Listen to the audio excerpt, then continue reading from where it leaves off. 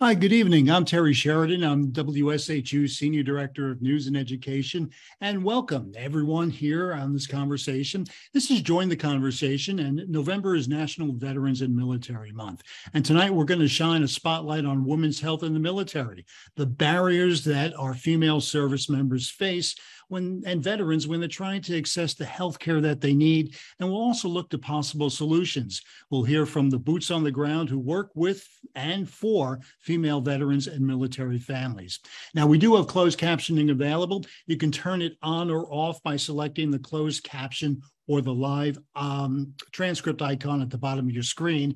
Now, you may see the need to click more first. If you don't see it, you can then choose to show subtitle or hide subtitle. If you want to know which panelist is speaking in each section, select full view transcript. Your host this evening is WSHU's Desiree D'Iorio. Now, as part of NPR's American Homefront Project, Desiree has been reporting on the lives of service members and their families in Connecticut, in New York, and throughout the country. As we discuss various aspects of women's health care, we may veer into territory that is controversial. So please understand that this is an evening and it's meant to be a forum for sharing information and for civil discourse. Everyone is welcome to share concerns and questions in a respectful manner, but we will not allow any outbursts or any Zoom bombing. And with that, it's my pleasure to welcome Desiree D'Iorio. Good evening, Desiree. Thank you, Terry. And thanks to everybody joining us tonight. Recently, the focus has been on reproductive health care, and our guests are going to give us the lay of the land on abortion access in the military, but we're also going to explore mental health care and issues that impact military families, not just service members. We'll also take a look at a veterans health care program right here in our backyard. I want to introduce to you our panelist. Jenny Carrillo is a clinical psychologist who used to work at Planned Parenthood. Now she's the chief commercial officer at Ovia Health, a digital health company with a focus on women's health care. Also with us is Deshauna Barber. She's an Army veteran, and now she's the CEO and president of Service Women's Action Network. She's an advocate for women on Capitol Hill on issues like military sexual assault and access to health care. And we have Eileen Huck. She's in charge of government relations for the National Military Family Association, advocating for quality of life issues for military families, especially the military health system and behavioral health. And finally, last but not least, we have Barbara Kieber. She's been a doctor for 4 decades. She's the vice chair of family medicine at Northwell Health, one of the largest health systems in New York. And she's been working on a special program to train doctors who treat veterans. We're excited to have all of you here. Thank you. Audience members, if you want to ask a question, please use your Q&A button at the bottom of your screen. And with that, let's get right into it. Now, we invited Senator Kirsten Gillibrand of New York to join us. She was not able to join us in person, but she did send us a message. Gillibrand sits on the Armed Services Committee, and she's the chair of the Subcommittee on Personnel. Here's the senator. Hello, everyone.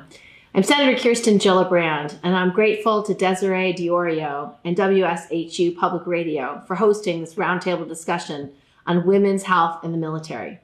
I also want to thank our panelists for engaging in this discussion. Our nation's women service members and veterans are critical to our national security, bringing a unique set of skills and perspectives to our nation's armed services. But even as our women in uniform strengthen our nation's military, they are also facing a number of unique challenges and needs. From specific physical and mental health needs to challenges with sexual harassment and pregnancy, the difficulties that our female service members face both during their service and after must be acknowledged so that we can continue to have one of the greatest fighting forces in the world. For example, while many service members of both genders are suffering from their exposure to toxic burn pits, women service members can develop unique conditions and symptoms that are quite different than those experienced by their male colleagues. These include everything from ovarian and breast cancer to potentially even pregnancy loss and infertility. So, as we work to expand access to necessary treatment for our service members exposed to toxic burn pits, we need to make sure that our women service members are not being left behind.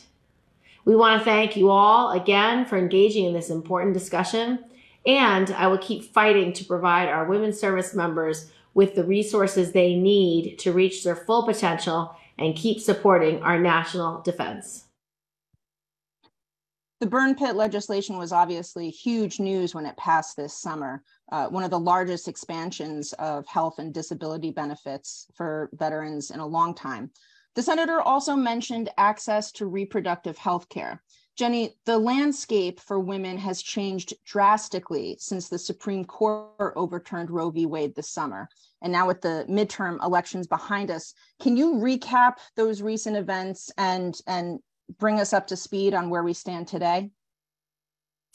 Importantly, what has been removed from women are the protection to have access to care and the freedom to choice across the country. And so now we are seeing significant disparities in the access that women have depending upon where they live. I think this is a particularly challenging issue for veterans, as we know, and women in the military, because oftentimes they are living in states where the legislation are not accommodating to them and their needs. And so being able to move is not something that is actually within their control. And so getting the access to the care that they need is very challenging for them, depending upon where they are living in the legislation that has been enacted in those states. Yeah.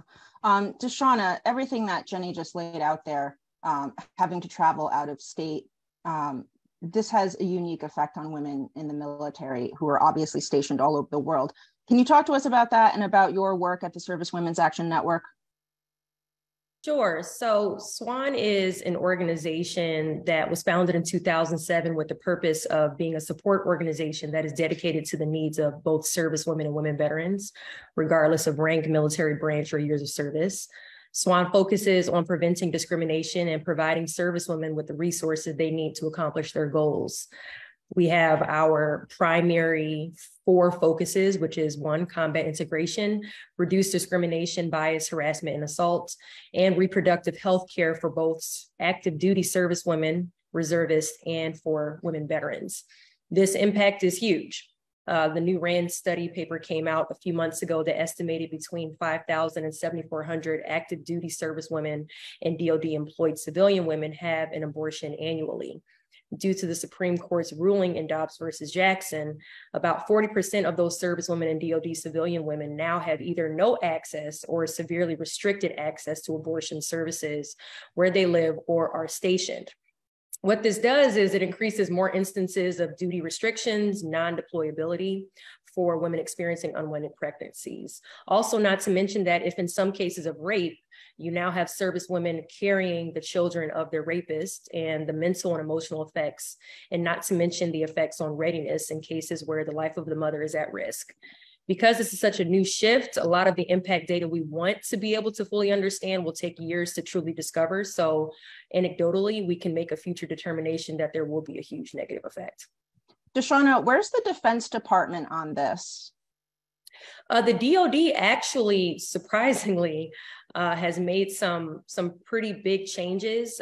Secretary Austin's decision to issue a memo asserting policies that created protections for servicewomen and women veterans in need of abortion. The memo, in short, improves the privacy and authorizes administrative leave versus medical leave, and authorizes travel expenses for servicewomen needing to leave the state. Also, under federal law, abortion care in cases of rape and incest and life of the mother is now something that is offered on military hospitals. So these are things that was actually issued by the DoD quite swiftly. We are very proud, actually, of Secretary Austin for his decision to do that and for the DoD backing him. And Deshauna, are you concerned about privacy issues? I mean, you have to get permission for everything in the military, right? Yes. So because of the fact that now based on what Secretary Austin has issued, this leave request that will be presented to commanders looks like an administrative leave request versus a medical leave request. So that really does protect the privacy of the soldier. Eileen, you're not only with the National Military Family Association, Your husband is retired Navy, so you and him and your kids are a military family. Sometimes civilians don't understand what that military lifestyle is like. Can you talk a little bit about those realities, and especially how that impacts things like family planning and access to contraception? Sure, Des, and thank you so much for having me and for including military families in this conversation. I think what people don't realize is that military families move every 2 to 3 years, and they typically don't have a whole lot of control over where or when they move. And so that means that not only these women service members, but also the female spouses of service members can find themselves in these states where their reproductive health choices are severely restricted. Now, they don't have to request leave necessarily to travel out of state to obtain the reproductive health care that they need, but it does present a financial burden on the family. So as Deshauna pointed out, like Swan, we were very encouraged to see the directives issued by Secretary of Defense Lloyd Austin that included travel allowances for both service members and dependents who have to travel to different states to obtain necessary reproductive health care. So, and I would also like to point out that in addition to just a basic human right, the ability to plan when and whether you want to have children is a financial issue for many families, and not being able to control your own the timing of how and when you build your family, can place many families in incredible financial and other kinds of stress. And so, my organization, the National Military Family Association, advocates on a wide range of quality of life issues for service members and their families, and allowing families to have the right and the ability to make their own family building choices is critical, we think, to their quality of life. Eileen, what would help here? Congress doesn't have a choice. They have to pass the annual defense spending bill before the end of the year. Can anything be done there to help with any of these issues? So that's a great question. There's obviously a lot in the defense authorization focused on military family quality of life issues. I think the issue of reproductive health care has become obviously it's a very controversial and contentious issue. We're pleased that there's language in the bill that addresses contraceptive access. Right now, there's a disparity for people who use TRICARE, which is the military health system. They have to pay copays if they obtain their contraceptives out in the civilian pharmacy network. And so there's language that would address that would reduce the cost of contraceptives, and we're pleased about that. But I'm not sure that Congress is really acting at this point to secure reproductive freedom for military spouses. Again, it's a really controversial and contentious issue. Jenny, if I can ask you a question about something that Deshauna was saying about privacy, is that something that digital health platforms like Ovia could help with to keep that kind of information, contraceptive use, all of those femtech things that we've been hearing about? Is that something that a platform like Ovia could help with in terms of maintaining that level of privacy?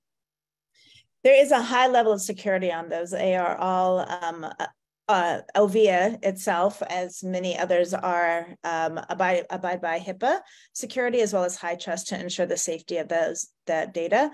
So indeed, it does keep them safe. I think the larger issue, though, is certainly we need to be thinking about the safety of the data, but then also it's being mindful of the people who are actually also supporting the woman and making sure that they have broader access to care. So it goes beyond the digital platform, right? And so that's where some of the data is secure, but then you need to direct them to providers who are actually able to provide the holistic care that is needed. And so I think ensuring that you are using a platform that not only has data, but also can direct you to providers that are able to support you or provide you with information so you're equipped with the knowledge to make decisions that are appropriate for you is really, really important at a moment like this. So many of these health issues, they overlap with one another. And one, I've noticed one overlapping healthcare issue is mental health. We know from the Defense Department itself that there's a lack of qualified mental health care providers within the military health system.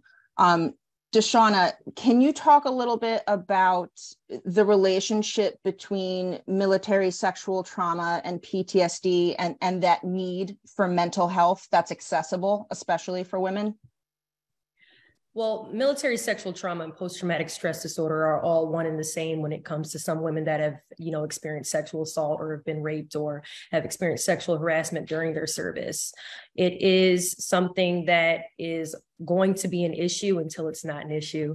And it's very difficult to be able to decide when that happens. I think that what would probably drive this prevention piece of it is to make sure that we are holding those accountable that have committed sexual acts against other people that are not looking for that, they're not interested in that are being pushed against their will to do things that they're not interested in doing, that are predators, that are within the military. It starts there. When we're talking about military sexual trauma, this is the after effects of something that a person has experienced during their service. So it is very difficult to look both ways in my mind.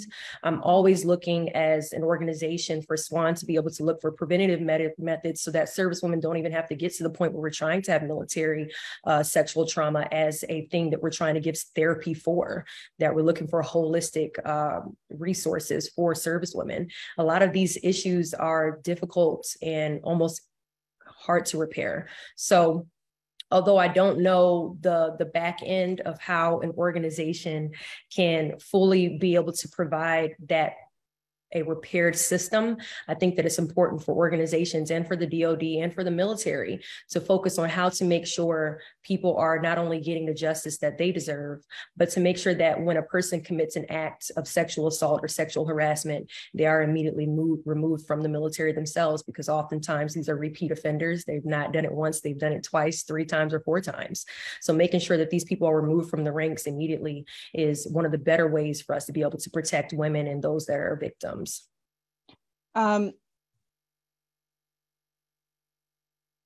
Eileen, also something that the National Military Family Association has been working on has been increased access to mental health care, not only for service members, but also for dependent spouses and dependent kids. And we know, and it's just a numbers thing, there's no way around it, most military service members are male, right? So when we're talking about dependent spouses, we're usually talking about women. Can you talk a little bit about being able to expand that mental health care treatment, not just for female service members, but also for dependent spouses and kids? Sure, absolutely. It's such an important issue, and it's a huge priority for my organization.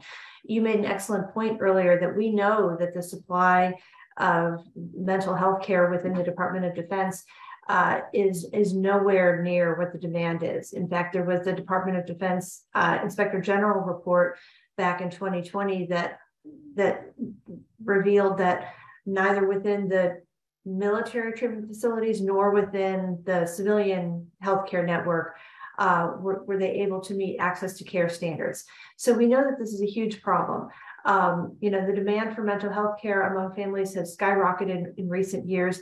This is something that reflects national trends. We know that particularly among children and teens, the past few years have been a huge stress for them in terms of their mental health, and there's been a huge corresponding demand for mental health care. We are really encouraged that both the Department of Defense and Congress have recognized that there's an inadequate supply of mental and behavioral health care within the Department of Defense system and are taking steps to address that. just within this year's defense authorization, the annual bill authorizing expenditures for the military, there are really interesting and innovative provisions that would expand the pool of mental and behavioral health care providers within the Department of Defense. There's language that would increase the number of mental and behavioral health care providers that can be trained at the Department of Defense Uniformed Services University of the Health Sciences. There's other provisions that would create scholarships for individuals who want to pursue careers as licensed clinical social workers or clinicians or psychologists, and then, you know, agree to commit to a certain number of years working within the Department of Defense. So we think these kind of, you know, grow your own provisions are really the best way to address this long-standing issue of a lack of mental health care within the Department of Defense. And we're really pleased that Congress is taking these steps to, you know, to bring these programs to life. And we're very hopeful. You know, the defense authorization for this year hasn't passed yet. I wish Senator Gillibrand were here because I'd love to ask her about it. But we're hopeful that these provisions will be passed when, you know, when Congress reconvenes and moves on the defense authorization. And we think these provisions could make a big difference. And Eileen, just so I'm clear, those expansions in the bill, those would not only cover service members themselves, but also family members? They would. Although I will say the majority of behavioral health care that happens within the military treatment facilities is geared toward service members, but by expanding the pool of providers, we both expand the amount of care available for service members, but also for spouses and military family members who seek care within the military health system. Okay, I'm gonna ask Barbara to talk about her work in a second, but before I do that, I just want to remind our audience, if you do want to submit a question, please use that Q&A function at the bottom of your screen. Appreciate that. Barbara, you treat veterans and their family members at Northwell Health, and you've been developing these training modules so that other doctors can provide better health care to them. Tell us about that. What are you teaching them, and what is this training program like?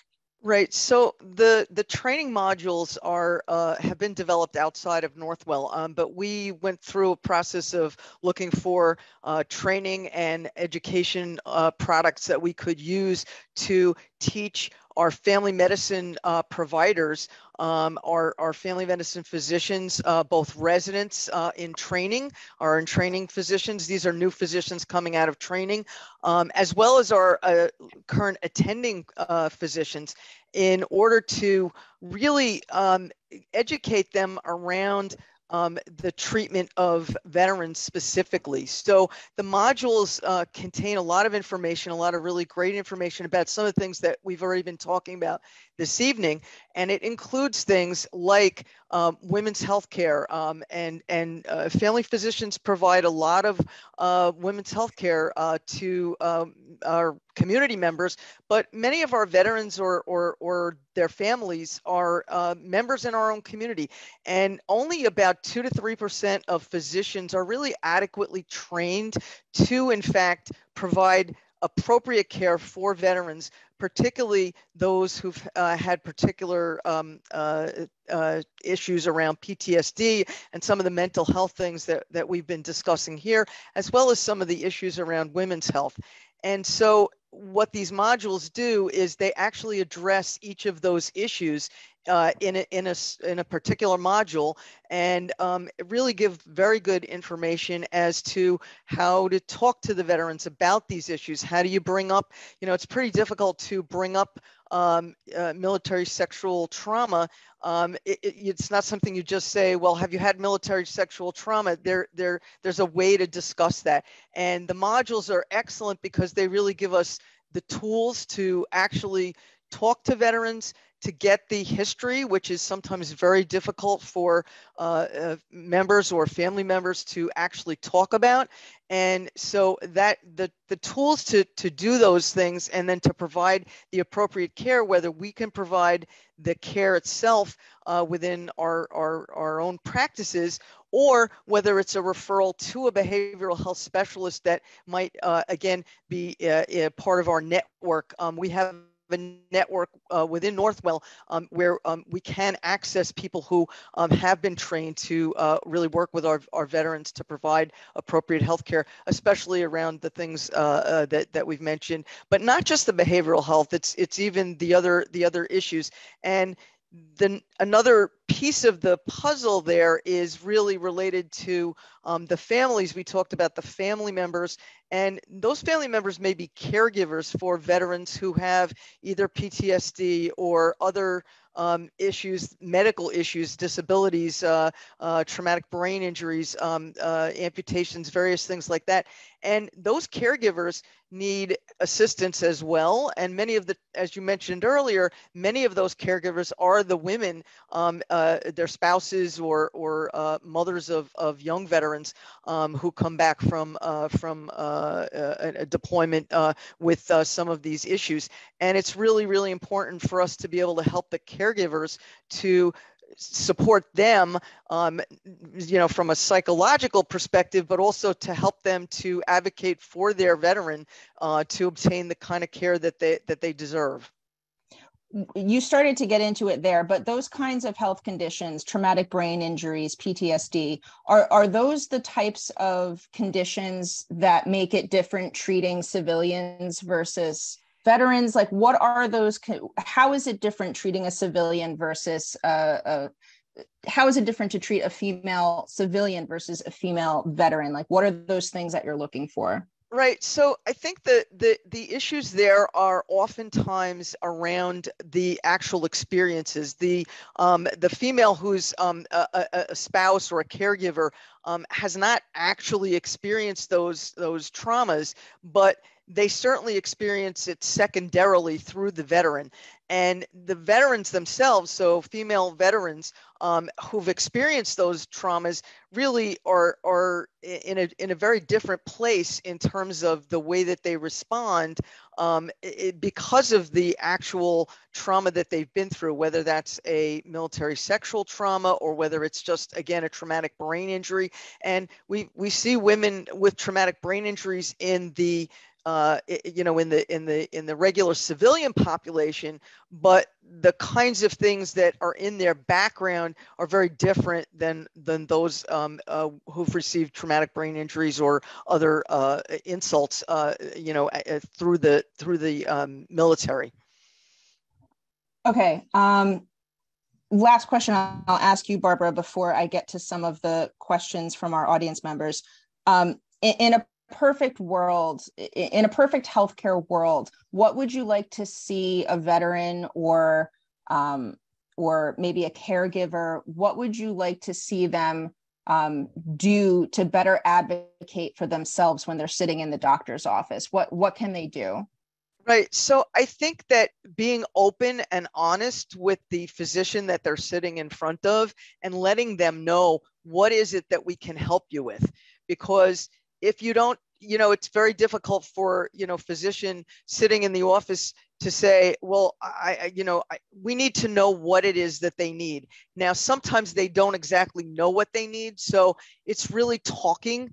And on the part of the physician, it's really about listening to the concerns of the veteran and or the caregiver and really hearing what they have to say. And I think that's true of every patient-physician relationship, but I think it's even more true in the case of the veteran, because, they've experienced a lot of things that perhaps, I myself, I'm not a veteran. So they've experienced things that I've read about, I could be trained to understand about them, but I haven't experienced them. So we need to hear the stories of the veterans and of those veterans caregivers in order to be able to advocate for the appropriate care for them, whether it be a rehabilitation facility for somebody who's got traumatic brain injury, whether it be related to a military sexual trauma and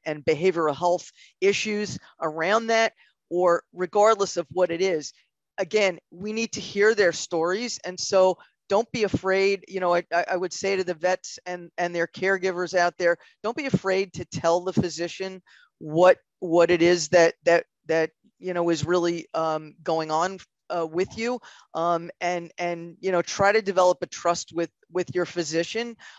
We can be a very good ally for the vet and for the caregivers and their families and their kids and their spouses. And I think that, you know, we can direct them to the appropriate resources. And I think that that's something that we have to offer them. And it is different. Again, the relationships, I think it's more difficult for the vets and their families to do this because, as mentioned earlier, Eileen was mentioning that, you know, they move every 2 to 3 years. So this is not a group of individuals who's been having a family physician for 30 years. This is somebody who's got to develop a new relationship every time they change spots or once they've retired, to develop a relationship with a physician in their local area. And so I think that's really the important piece that they would you know, really need to be you know, hopefully to build a trust with the physician. All right, let's go to some of the questions that have been coming in. And again, audience members, feel free to throw your question in, use that Q&A button at the bottom of your screen. We're gonna go to a question from Gabby, who uses a lot of acronyms that I'm gonna do my best with, folks. Deshauna and Eileen might need your help on this. Gabby wants to know what kinds of training or provisions are being included around PMADs, which I think is a health document, PMADs. As a service member that experienced PPA and PPTSD, which I believe is postpartum anxiety and postpartum stress disorder, there was a huge lack of understanding in PMADs. Through my work in advocacy, I found that most people felt the same way. Now, as a disabled veteran in the VA system, I find the same thing. Deshauna, let me put that to you, I think. Sorry, I'm trying to make out, these are acronyms I'm trying to also put together too. What training / provisions are being included around prenatal mood and anxiety disorders? Oh, I thought that was a health document in within the military. Okay, maybe that's a better question for Barbara then. When we talk about postpartum and other issues like postpartum stress disorder, is there any kind of specialized training that doctors get specifically as it relates to the veteran or active duty experience with that? So some of that information is in the modules that I spoke about before.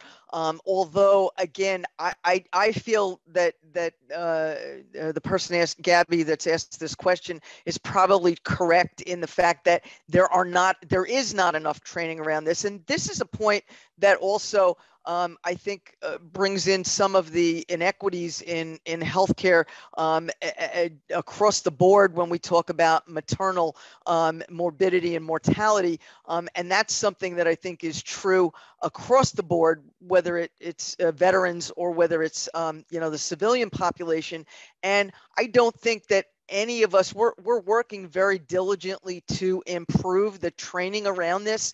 I know that there's been a big task force among multiple disciplines, ACOG, which is the association, the American College of OBGYN, the American Academy of Family Physicians, and several other organizations are really working very hard to improve the kinds of care that we can provide for individuals with these kinds of issues. This is a huge problem. It's a huge problem even in the civilian population. It carries over into the veterans population as well. But we're definitely not doing enough here. One of the things that we're working on is to develop to get a grant to really enhance some of the training that we're able to do, and we're working to try to get a HERST grant, which is a fair amount of dollars, in order to really be able to expand this education that we're doing around the veterans care. And again, this is one of the areas where we definitely are lacking. Again, it's really about starting from the residents going all the way up through the attending physicians to train everyone around these issues. It's definitely a problem. There's no question that we don't have enough providers and that are able to really deal adequately with these issues.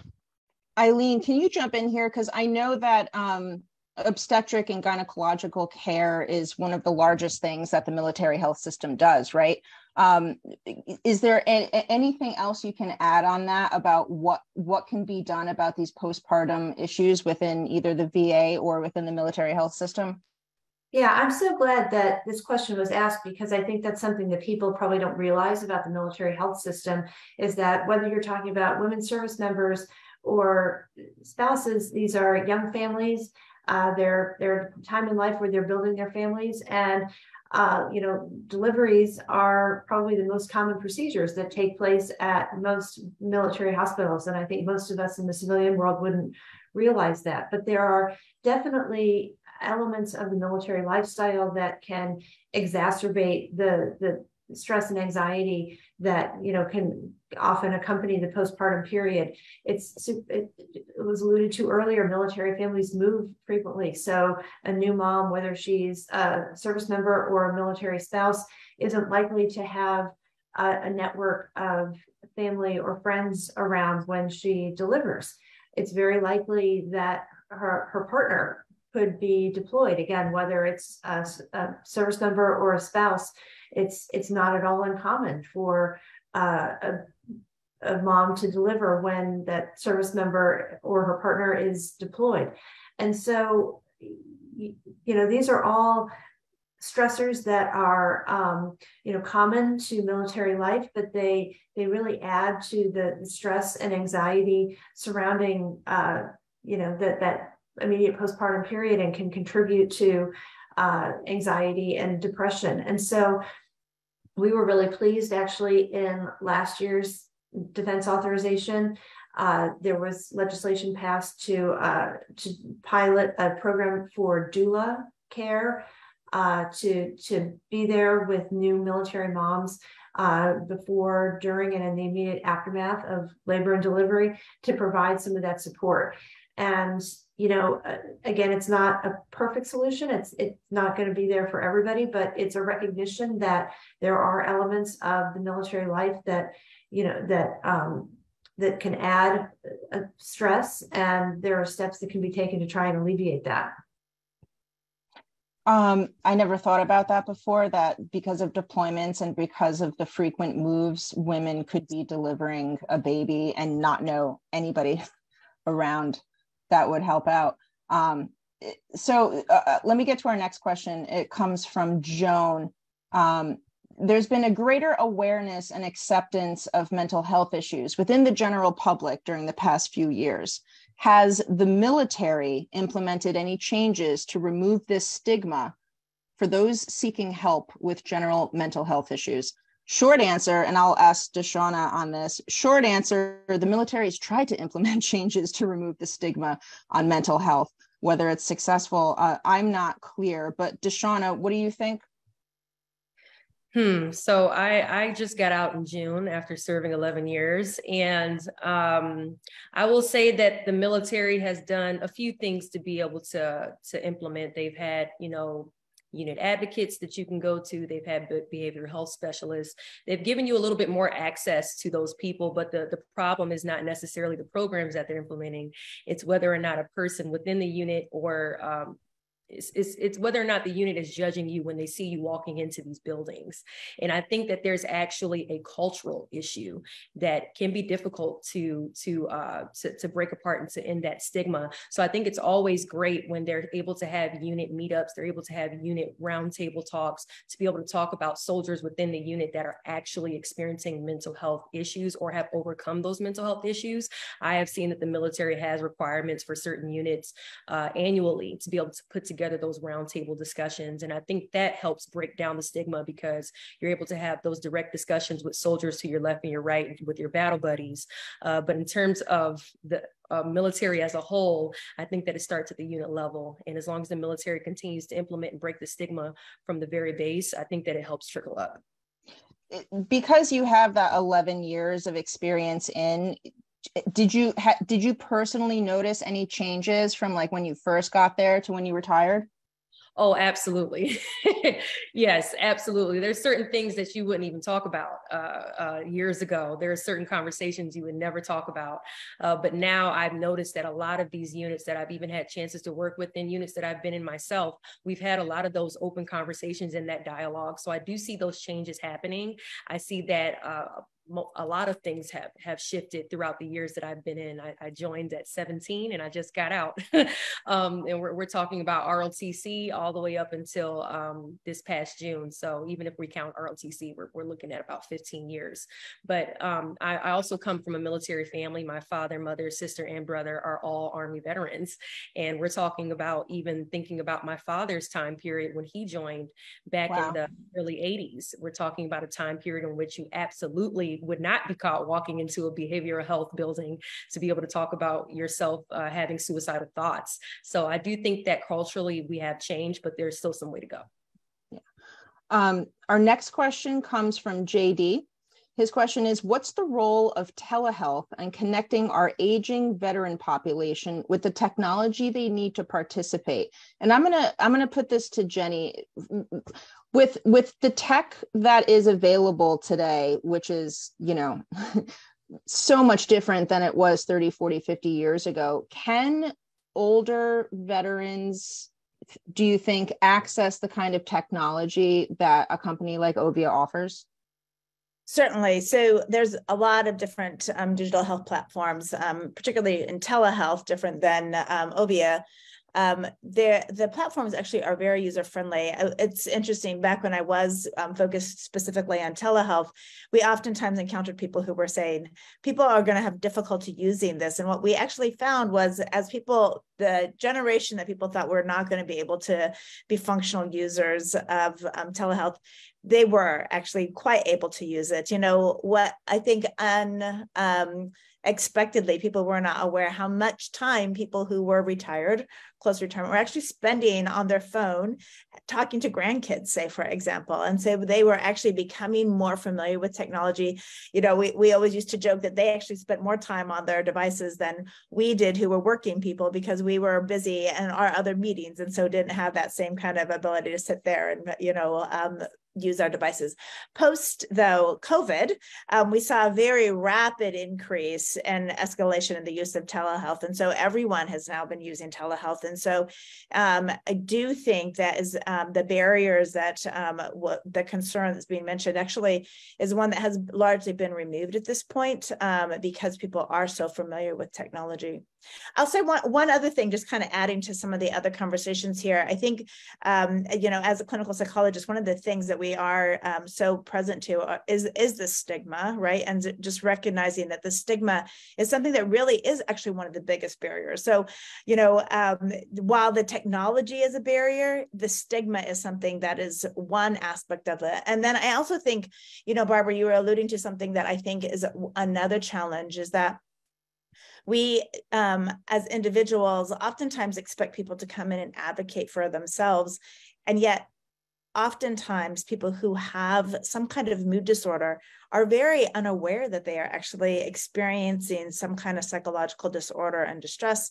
And so they don't know how to advocate for themselves, and it does require the curiosity of those around them and the curiosity of the providers to actually help them identify it. And I think that that's particularly important as we're talking about women. During COVID, when a survey was done, they actually found that women were 3% or 3 times more likely than men to experience mood disorders. And so all these psychological disorders exist out there, and yet oftentimes are going undiagnosed. And so it really requires us to think about how do we actually proactively do that identification. And that's one of the biggest challenges. Our software is one of those that actually does that. It's quite good about doing the predictive analytics, but there's so many other ways that we need to be doing that. It's not just about digital technology to enable it. It is about the network and the family. It is about the support system. And then in the military, to the points that have been being made, when you're in a community where you don't know anybody necessarily, people don't recognize that your behavior is perhaps changed in some way, there's a certain kind of responsibility in the community to actually address people with a different kind of curiosity to help identify those things that might actually be going unrecognized. That leads me to this next question, which I think is great. This comes from Rima. Is there anything that civilians can do to help to make sure that women service members and female veterans can access the healthcare that they need? So bridging that civilian military divide, right? Is there anything that civilians or civilian caregivers can do to make sure that the healthcare is there?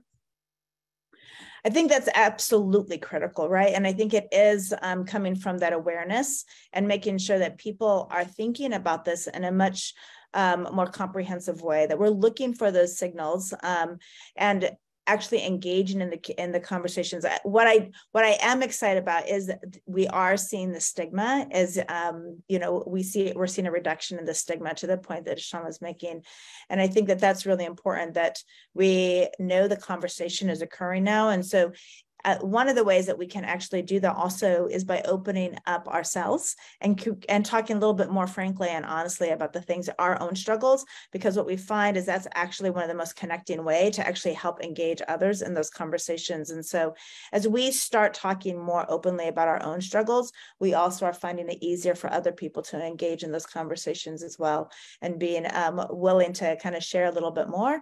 And then we're able to identify those people who potentially are at risk in a way that we've not been able to do. This next question, Eileen, if you can jump in here, are there any, and Barbara too, if you know, are there any resources for caregivers specifically on how they can get support dealing with a veteran or an active duty family member that's getting healthcare? Yeah, I'm so glad you asked that question, because it was alluded to earlier. It's a huge issue. There's a huge population of spouse and parent caregivers who are taking care of wounded, ill, and injured vets. There are some wonderful organizations that are dedicated to providing support and resources to caregivers. I would direct anybody to the Elizabeth Dole Foundation, which was stood up about 10 years ago by Senator Elizabeth Dole after she encountered wounded service members and their caregiver families at Walter Reed when she was there caring for her own husband. And they have a wide array of services and supports and resources for caregiver families. Even within the VA, there is a program to provide a stipend and support for caregivers. There are certain criteria that need to be met to participate in that program. But if you do qualify, there is a stipend and respite care and support and resources that are available. But the mental health of our caregivers is so critical. It's such an all-consuming job. When you are caring for a wounded, ill, or injured loved one, it's 24/7. It can be very difficult to, work outside the home.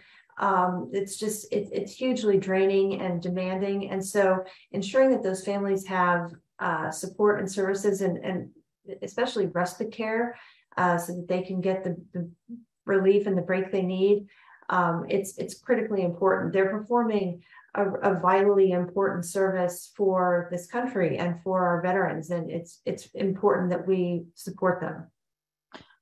This next question, Eileen, I think I also want you to jump in here. This question is from Shariah. She's an Air Force vet who served from 2002 to 2006, quickly realized the gap in quality of treatment and access to services between male veterans and female veterans, even things like shuttles to housing services. It sometimes seems like female veterans are an afterthought.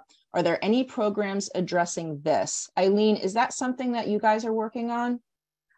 So I would really defer to Deshauna on this, because I think that's probably her area of expertise. But I do know that it's so difficult for so many women veterans who don't feel that they are included in whatever our collective image is of a veteran. And I know that steps have been taken within the VA to broaden the services that are available to women veterans. Certainly within the Department of Defense, there's a recognition that you need to try to recruit and retain women service members, because you just can't have the all-volunteer force that you need without recruiting and retaining women. But I think there's been mixed success in that regard. But I'd be really interested in hearing Deshauna's thoughts on that. Yeah, Deshauna, I mean, again, I know I said this before, but sometimes things simply come down to the numbers, and the reality on the ground is that there's far more male service members than female, which means there's going to be far more male veterans than female veterans. But what are you guys seeing? Yes, it's one of the reasons why Service Women's Action Network was founded back in 2007, is because of that gap between services. It was even worse back then, where, now we're at maybe 17, 18% of the force. We're heading towards 30% in the Air Force. So it really is branch dependent in terms of how much we represent in terms of population. But I want to, and I'm looking at our resource portal right now, because I really want to revert you all specifically to our resource portal. If you go to servicewomen.org and you go to resources, you can see a list of almost thousands of resources that we have put within this resource portal. And a lot of it is state dependent. So it's very difficult for me to tell this Shariah what organizations specifically handle this, because a lot of our resource portal and a lot of resources are state dependent versus being national organizations that provide something in every state. So I would refer you to our resource portal to be able to look and see what specific thing you're looking for. It is unfortunate because a lot of these organizations are grassroots organizations that are founded within a specific state. So it really does depend, but also refer to the VA within that's local to you. But if it is something that you're looking for that may be a nonprofit or that's non-DoD related, go to our resource portal and check out a few things. One of the main ones that I see is called Lady Veterans Connect. They have kind of a one-stop shop as well option, depending on what you're looking for, whether it comes to homelessness, whether it comes to direct services, if you're looking for a stipend, whatever the case may be, go there and you'll be able to find some details there. But it's difficult because I have to know what state you're in, and then I'll be able to tell you what organization to kind of lean on. It's very hard to find an organization that nationally provides direct services for women veterans. And I'm sorry about that. We're trying to grow ourselves to be able to do that, but it is super difficult. Thanks for that. I appreciate it. We stuck that that link you mentioned in the chat. Okay. We're going to wrap up now, but before we leave, I want to invite each of you just to give me your final thought on this quickly. If there's anything else important on women's health and the military that we didn't already cover that you think is important, anything like that. And first, Deshauna, I'll defer to you. Final closing thought. So final closing thought, our organization is doing everything that we can in terms of prevention. We are doing everything that we can to make sure that we allow women to walk into the military and walk out as whole women that are moving themselves up the rank in and out, women that feel as though they really had a great experience during their service. The goal as an organization is to make sure that service women feel 110% as though they enjoyed their service. And our goal is to make sure that we push that. I would refer you all to servicewomensactionnetwork.com. And also we are coming out with an app called For Service Women next month. It is something that will have a hotline that will provide 24/7 direct services for women that are interested in speaking to a case manager about whatever issue they're experiencing, whether it's homelessness, discrimination, sexual assault, sexual harassment. We want service women to feel as though their experience was 100% amazing. And I know that that's difficult, especially after my experience for 11 years in the military. And we're looking to be able to make those changes and make that impact from a preventive level. Thank you so much. That's great about the app. That's great. Jenny, your final thought before we head out. Yeah, one of the things that we haven't been able to touch on is actually the intersection of race and women in the military. And that's such a critical issue, as we know that racial and ethnic health disparities are quite significant. And in order to really achieve health equity, we really need to put some focused energy there. Importantly, we know that women of color are disproportionately represented in the military, much higher representation there, which is great. And though I think what we also know is that is also where we need to really put some focused energy if we want to address the mental health issues that exist and are disproportionately affect women of color.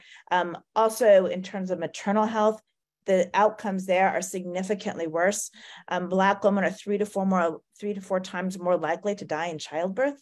This is a significant issue that needs to be addressed. Latinx women, 15% more likely to develop gestational diabetes, 16% more likely to develop preeclampsia, 21% more likely to have hypertensive disorders. So there are issues that also really lie on this intersection of race and gender, and are definitely represented in higher numbers than you might see in the civilian world because of the high representation of women of color in the military. So a conversation for another day.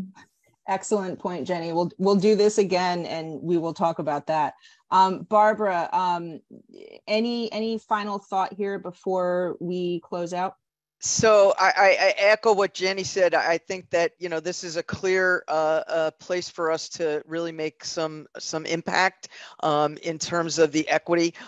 That's true in the civilian population as well. However, as you say, Jenny, the military population is definitely a larger percentage than the general population in terms of women of color.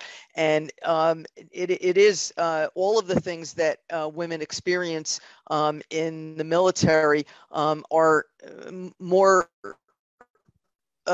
disproportionately affected in the women of color. And so that establishing that equity. And again, I think the biggest thing from our perspective is we really need to train our physicians, family physicians, because we really broaden the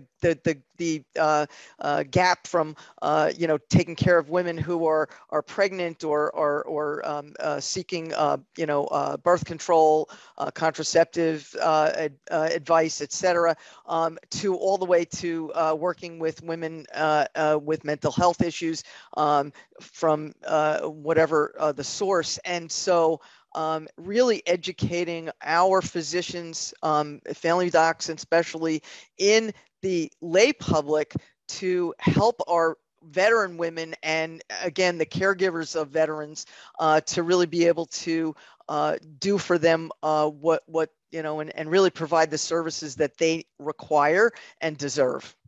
Which is really important here on Long Island, where we have such a large population of veteran communities. Yeah. Eileen, any final thought here before we leave? Well, again, I really want to thank you for including families in this conversation. I think it's impossible to have a conversation about women's health in the military without talking about spouses and dependent kids. And so I'm really grateful that you included us in the conversation. And just to build on what Barbara said, I think there's sometimes a misperception. People think that military families live on bases and they only go to military hospitals and they only go to school on base. And it's not true. There are military families living in your civilian communities. They're your neighbors, they're your friends, they're your children's classmates. If you're a civilian doctor, chances are, you might be treating a military family. And so to raise awareness of the presence of military families in our communities and raise awareness among clinicians and other care providers of the challenges they face is so important to just ensuring that military families can be resilient and thrive and do the important work that they need to do. So thank you for this conversation. Huge thank you to you, Eileen Huck, and Deshauna Barber, and Jenny Carrillo, and Barbara Kieber. Really appreciate all of you coming here and sharing your expertise with us. We appreciate it. And now I will ask WSHU's General Manager, Rima Dial, to close us out here, Rima. I am so awed and full of gratitude for each of the amazing women on our panel. WSHU works really hard to center not only women's voices, but historically marginalized communities and raise awareness with issues that many of us civilians are not aware of. So thank you to each of you on this panel. And a thank you also to Sacred Heart University and the Connecticut National Guard for your support to bringing this forward. But a most important thank you to the American Homefront and all the work that Desiree D'Iorio has done to bring us all together this evening. Thank you very much to our online community. And if you want to hear more information or stories like this, please check us out on our website at wshu.org, or you can also download the WSHU app, which provides news and classical music. Thank you all for attending this event this evening, and we appreciate your support and your patronage. Have a wonderful evening, everybody.